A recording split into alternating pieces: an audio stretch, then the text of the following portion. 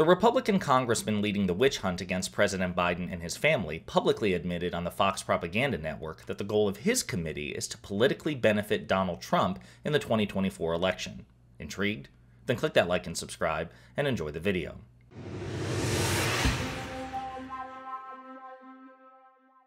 So as we've discussed on this channel, and as most people predicted in the aftermath of the 2022 midterms, the Republican majority in Congress, the House of Representatives in particular, are not really interested in governing or settling the issues that are most affecting their constituents, including the people who voted for them in particular.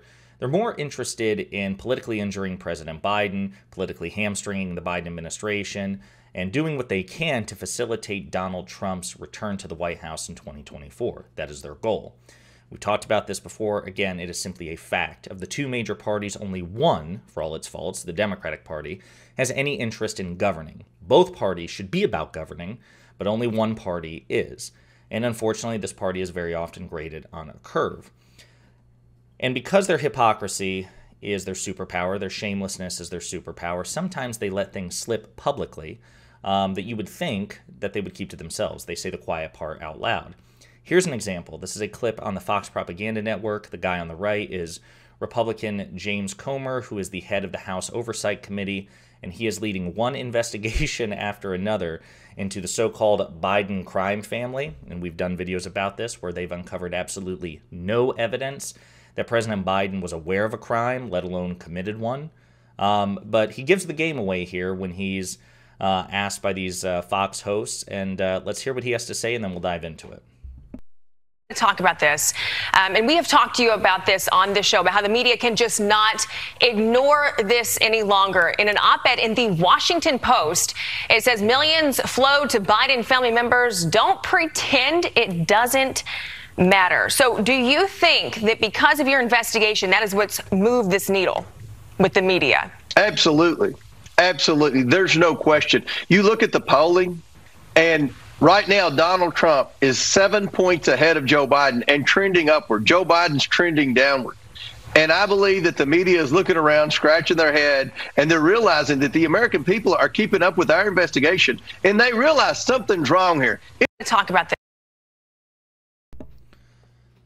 So there, Representative Comer makes it abundantly clear that the goal is to politically hurt Biden, and he touts whatever vague poll. He doesn't actually cite what it is, but apparently some poll that he's seen, which has Donald Trump ahead of Joe Biden in a hypothetical 2024 race, 7 points ahead.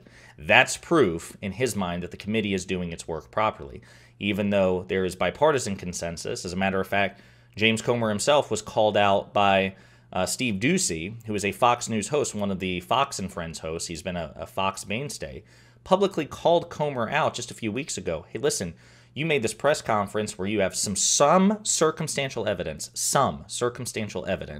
that certain members of the Biden family may have benefited from foreign deals, but you have no evidence whatsoever that, number one, that there was a crime committed, and number two, that President Biden was aware of a crime being committed, and number three, the big one, that President Biden committed a crime. So even though they have no evidence towards their central thesis, the fact that there is political ramifications against President Biden is proof enough that the committee is doing its work as far as James Comer is concerned.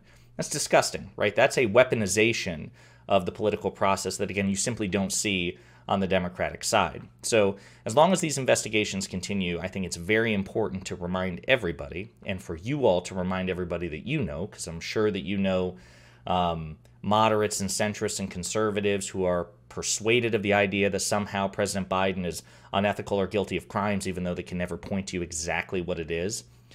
It's important that you use your empathy, that you use your combination of words, your rhetoric, and information like this to point out, listen, this is a politically motivated situation. They're not even attempting to hide it. They are citing the results of a political poll that's bad for Biden as justification for their committee. You should also remind them, as I've reminded you again and again, that the Trump family, in terms of what we actually know, is infinitely more corrupt than the Biden family. And here's the critical difference. Ivanka and Jared Kushner, Trump's daughter and her husband, his son-in-law, were actual members of the Trump administration. They were White House employees. They worked for the federal government. Hunter Biden never did. Hunter Biden is and has always ever been a civilian. Now, that doesn't make him above the law, but that means in terms of congressional scrutiny, we shouldn't be scrutinizing a civilian's misdeeds more than those who are in power. With great power comes great responsibility. That, again, that's the Spider-Man, Uncle Ben ethic approach. And when power scales, so too should responsibility. So the more power you have, the more responsibility you should have, the more scrutiny and oversight you should have. So Jared Kushner and Ivanka deserve 10,000 times the scrutiny of Hunter Biden. That is a fact. And if anyone challenges you on that, if anyone disagrees with you on that, they are defying a long-standing American ethic. Jared Kushner inked a $2 billion deal with the United Arab Emirates and Saudi Arabia the day after he left the Trump White House, the day after. And Jared Kushner was President Trump's envoy, his special representative to Saudi Arabia and the UAE. That is evidence, that is sign of an intense corruption. James Comer and the Republican Party have absolutely no interest in investigating it, even though they've been publicly challenged by many members of the media. Okay, you're looking into Hunter Biden, fine, whatever, fair enough. It's the third or fourth time, and if he's guilty of a crime, so be it.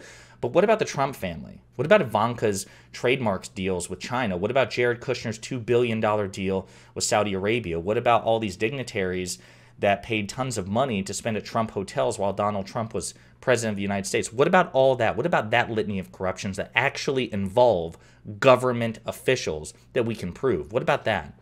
I'm not saying that's good, but that's just not our focus right now. That's the point. Their hypocrisy, their shamelessness, that's their superpower. But hopefully you can point out things like this, facts like these, to persuade others in your orbit to leave the Republican Party, to not reward the Republican Party for their bad faith, their bad behavior, their corruption, their lack of principles, because the Republican Party is, as a political institution, as a whole, including their leaders, objectively worse than the Democrats. On their very worst day, Democrats are better than this Republican Party on their very best day. And you need to remind people of that.